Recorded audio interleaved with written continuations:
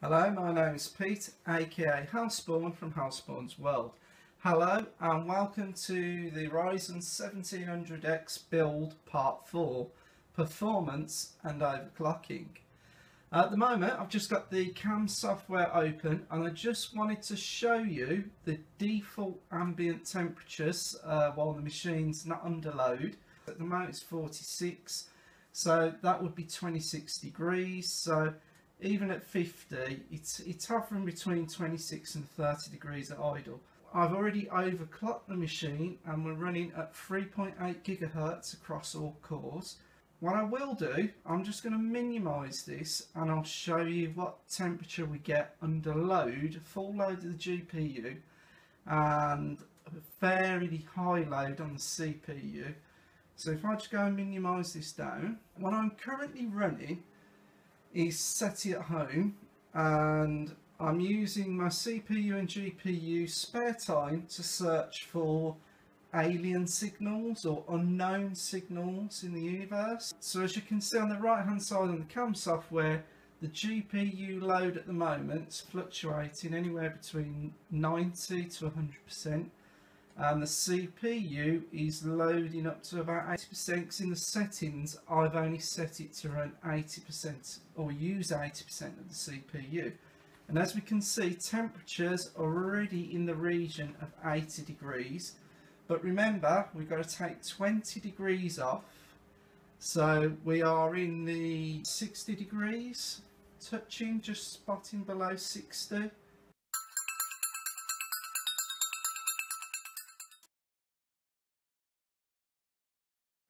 The first thing I've done is overclock the graphics card, and if I bring up the Firestrike software I'm using to do the overclock, you can see here that I'm running a GPU clock of 1140 MHz and a memory clock of 525 MHz. With the updated BIOS upon on the graphics card, I actually thought I was going to get more out of it, but running the machine over the last few days I've been getting lots of Wattman errors. And the Radeon Relive that I've been using to record the screen at times started corrupting videos. I started having more Wattman crashes to the point where it seemed corrupt to me. Whether that was down to the driver, I don't know. I noticed AMD released a new driver. So what I did, I've cleaned, installed the graphics drivers.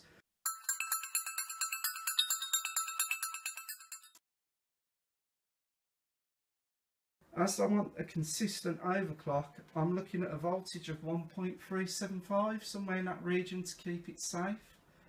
So, onto the overclock. As you can see here, we're running at 3800 MHz. I'd already bumped the memory up to 2933, and all I've done is just use the settings for the memory. I've not tried to tweak the memory at the moment because I've already looked online and saw that some people with the memory I've got haven't got it to run at 3200. I did select the 3200 MHz speed, got into Windows and I thought, oh great, this has worked. It booted first time in Windows, now I blew screen of death. So I come back in, knocked it back to 2933 and it's been running sound since. So if you want to do overclocking on the Asus Crosshair Hero 5, I should say, motherboard, if you go into the Extreme Tweaker and you'll have your overclocking presets. I didn't use the overclocking presets because that would have knocked back the UEFI boot that I'm currently running on. So what I've done, I changed the AI overclocker tuner to manual. I set a BCLK frequency of 100. I left the divider on auto, the custom CPU core ratio on auto. And then I put the CPU core ratio to 38. So 38 times 100 gives you 3800. Performance BIOS I left on auto. The memory frequency I selected 2933 because I know that should run. The only other thing that I altered, actually I didn't alter, the CPU core voltage. You can see it's on 1.373 and it's on auto. I have heard to leave that, people have recommended to leave it on auto.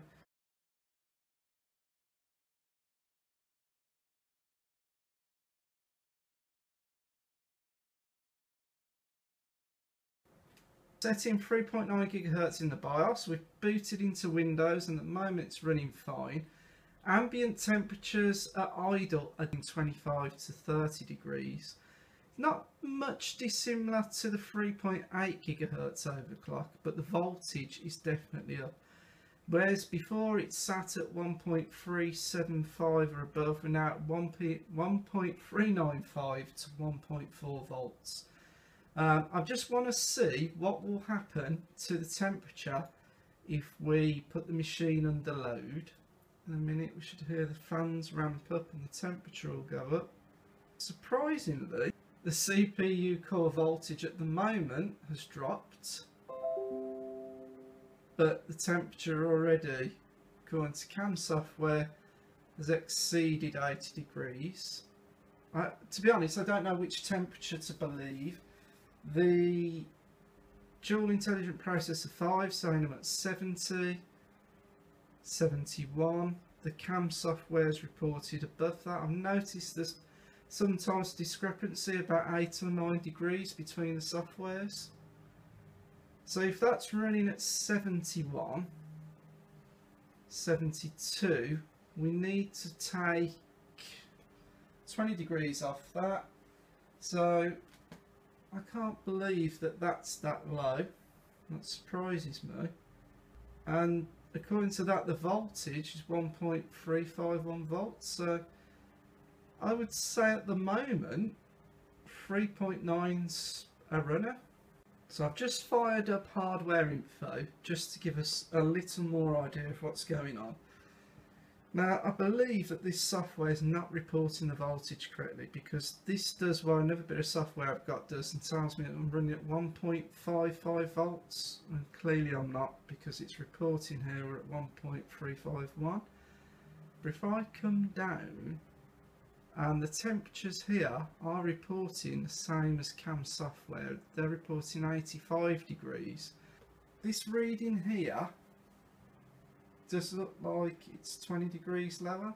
So at the moment the machine's running at 60, maximum 66.9 degrees, which is high. It's going to be said it's high, but it's not dangerous.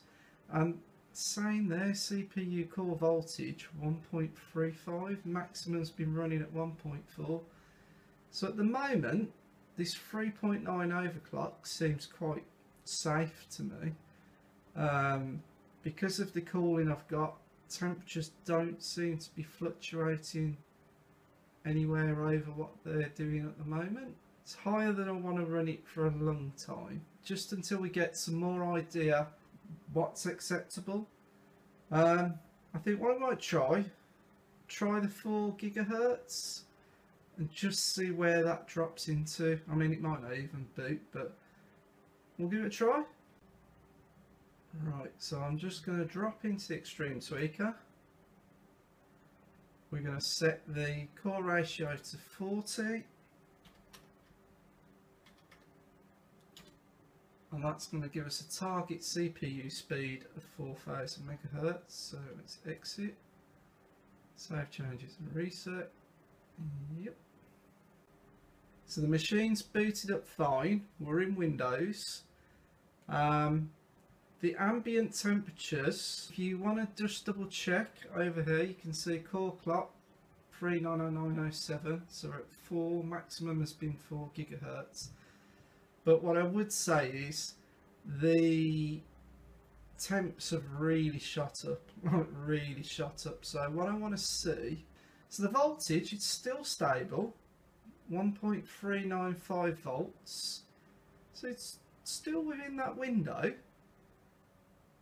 So for saying that, it's just gone up to 1.417, and that's reporting a temperature of 62 degrees, so that's 42 degrees at standard, which is high for the cooling I've got, but it's runnable.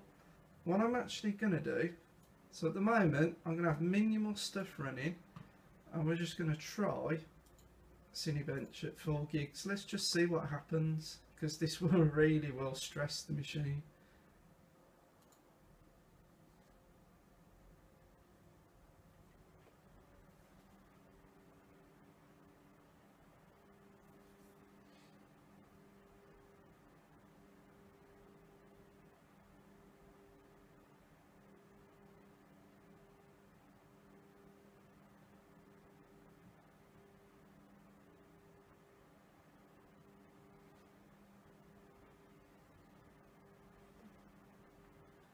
So this is a Firestrike graphics test on 3D Mark. This is the machine at 4 GHz with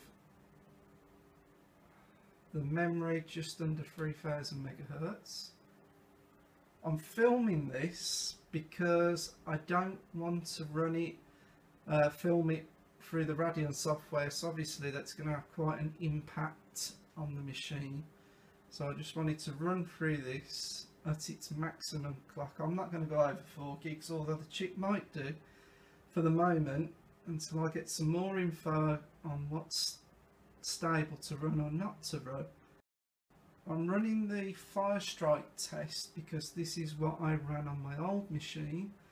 So this is a direct comparison, apart from the processor's stonkingly better than my old processor. We're getting some slight tear in there. On to the next test.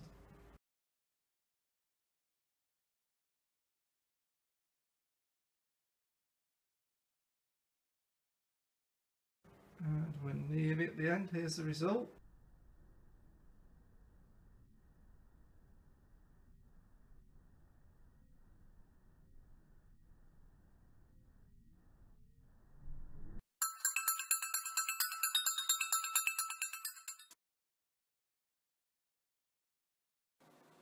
Hello and welcome to the final segment of the Ryzen 1700X build part 4 performance and overclocking results. So here I'm going to directly compare my old Phenom II by 4965 Black Edition processor against the new Ryzen 1700X. So on my first graph you can see the results from Cinebench R15. My old machine, I used to run at a constant overclock of 3.5 GHz, but just so I can compare apples against apples, I've got the 965 Black Edition at 3.4 GHz and the Ryzen 1700X at 3.4 GHz. As you can see from the chart, there's now a massive increase in single core performance, but the multi-core performance of the Ryzen processor absolutely puts the old 965 Black Edition into the dark ages. Moving on from that, I've got the 3D Mark Firestrike results, and that was compared between the 965 Black Edition and the Ryzen 1700X. As I used to run my old processor at 3.5, I thought it only fair to do the test as I used to run them before, and against the Ryzen at its lowest possible clock. And as you can see, the Ryzen does get a much better result, but interestingly enough, on the old 965 Black Edition, the graphics score was just slightly higher. Perhaps that's showing that the drivers aren't quite optimized for the Ryzen system yet. Now I'm going to show you the memory overclocks comparison. And again, I use Cinebench R15 for this. So anyone who's running their Ryzen processor at the default 2033 MHz memory speed, you should really, if you're able to, look at bumping it up to as high as you can get it. Because as we can see, with the memory overclocks, just running at 3.4 GHz, you are going to get a big increase in performance. And because of how the processor works, the Infinity fabric that talks to the different systems in the processor, the faster the memory is, the faster the processor can talk to itself. So the increase in memory is definitely beneficial. And as we can see there as well, a higher clock speed really does increase the performance of the Ryzen processor. So this is again a comparison of the Ryzen 1700X at 3.4 GHz and then at 4 GHz with the higher memory clock, and we can see the difference in the physics score is massively different, and the Firestrike score is slightly better as well. So in summary, obviously the Ryzen is clearly a substantial increase in performance over my old Phenom processor, and just using Cinebench R15 and 3D Mark as a metric, because although they're not quite real world situations as such, we need a metric just to compare the performance, and I actually worked out that in Cinebench, compared to the old processor, I got a 61% increase in single threaded performance and a 348% increase in multi-threaded performance. And in the 3D Mark Firestrike performance, I got nearly a 40% increase. So definitely I've made the right move in switching to the Ryzen 1700X processor. And can I just say, if you've liked or enjoyed this Ryzen 1700X build series, please like the videos and please subscribe. It's free after all. Your subscriptions will help me to do further videos in the future. And if you have any comments or questions on the build, please comment down below. And can I just say thank you everyone for watching, and I'll see you in the next one.